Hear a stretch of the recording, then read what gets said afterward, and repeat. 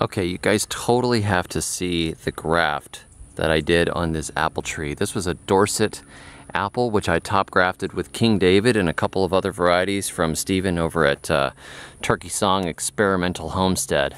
I did these in February. Look at that graft. Took the tape off because it was healed. You could see the little bit of remaining tar here that I put on to keep it from drying out. And you can see how far these have grown. They've got almost, probably about 3 feet worth of growth on them.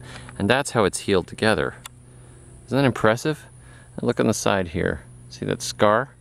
What I did was cut this larger piece, slit it with a knife, sharpen these two ends down in wedges, and tuck them in, and both of them took excellently.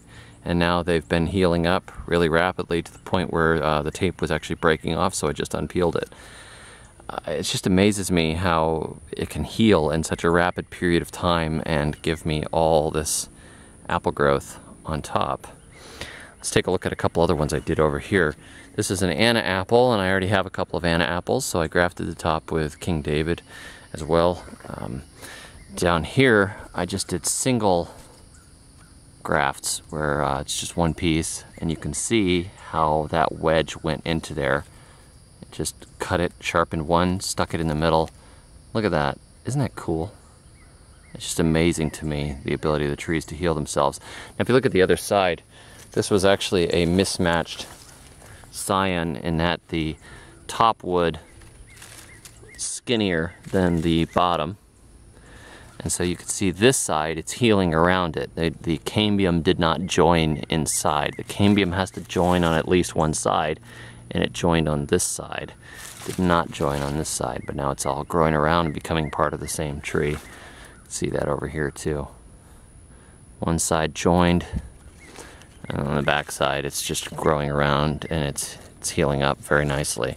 But the top 4 pieces of this tree are now King David. Let me take a look on this other one, see what I put on.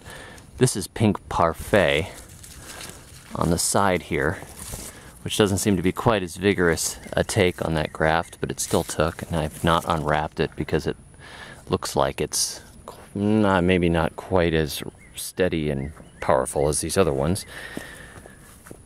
Yes, this is King David down here, so that's just a little update on my grafting.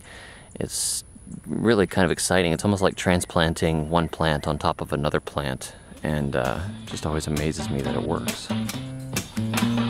Captain Venus is the savior of the galaxy.